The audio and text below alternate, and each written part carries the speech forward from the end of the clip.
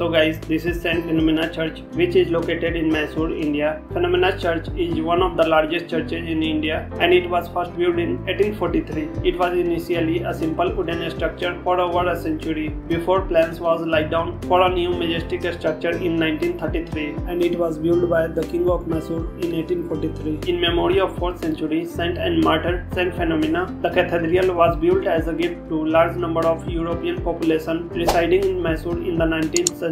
The cathedral has a crypt that houses a statue of St Philomena. The twin spires of the church are 175 feet 53 meters in height, and they resemble the spires of the Cologne Cathedral and also the spires of the St Patrick Church in New York City. St Philomena's church was designed by a French architect called Delhi. The design is inspired by the beautiful Cologne Cathedral of Germany. The Neo-Gothic or Victorian Gothic style of the architecture was popular style followed in Europe during that period of time. And guys, the camera was not allowed inside the church, so I did not take any picture or video inside the church.